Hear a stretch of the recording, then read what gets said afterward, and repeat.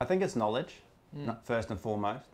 I think it's 100 years of prohibition, being told that these are dangerous drugs that are going to harm you rather than heal you.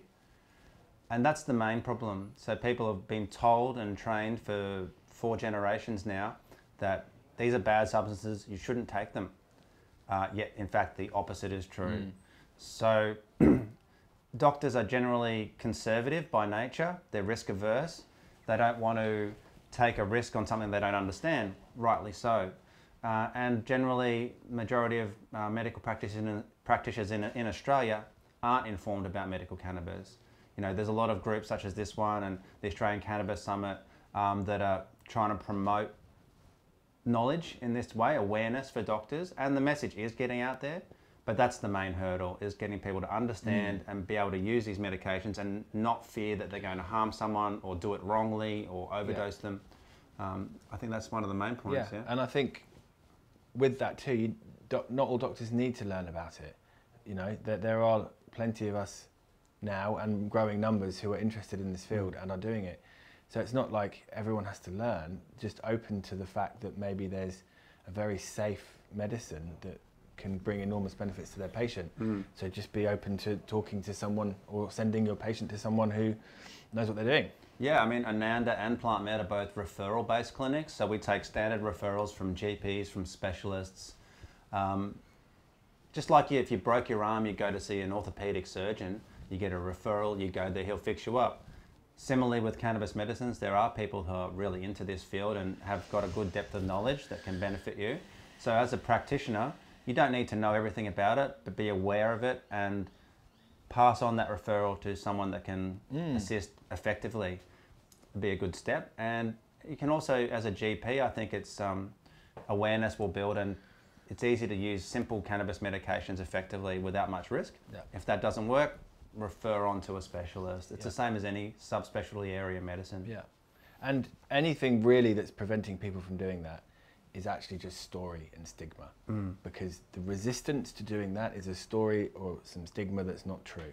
And if you remove that, then most doctors would happily refer their patient for some cannabinoid treatment in the hope that they would get better. For sure. I mean, I know I've got neurologists, pediatricians, psychiatrists that refer to Plant Med Clinic, and maybe initially they were kind of reluctant. They may have been pressured from their patients to get a referral to come there, but once those doctors receive the progress letters, see the results on their patients, they're like, wow, there's something happening here. There's something that I couldn't achieve with the medications that I was trying to use. There's been no harm. I'll send that doctor another patient and then another, and that referral pattern grows. And that is growing steadily throughout Australia. I mean, business and number of patients seems almost endless at the moment. There's not enough people prescribing and doing this job.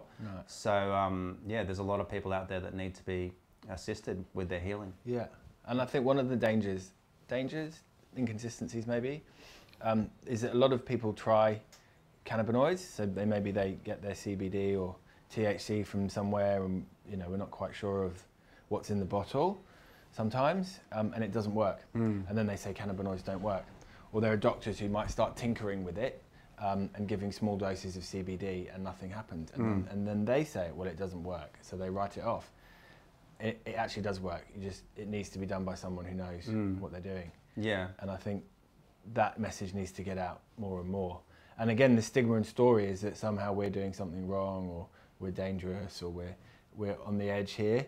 But we're actually not doing anything dangerous, and we're not on the edge, and all of our patients are getting better. And anything that's negative towards that is, again, just story, because, you know, I don't see why you would not consider these medicines, especially for things like pain and anxiety, when you've got these heavy addictive drugs that are not doing the job anyway. And often we can remove them. It's very standard to remove a lot of the drugs, if not all the drugs that patients are on.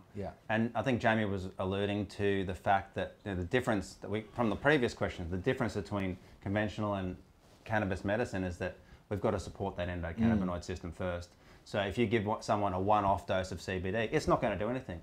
It takes at least 2 to 3 weeks of consistent dosing to start noticing effects, because with CBD, you're supporting the endocannabinoid system. You're not directly stimulating it. So we're relying on a body's health to improve to get those effects.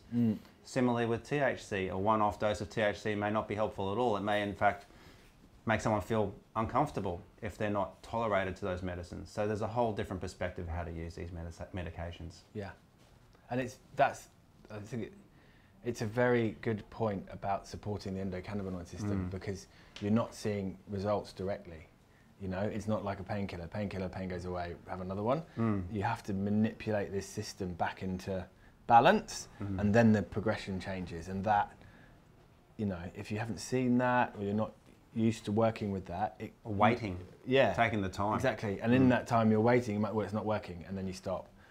So I guess it's the understanding of how this works that really needs to change.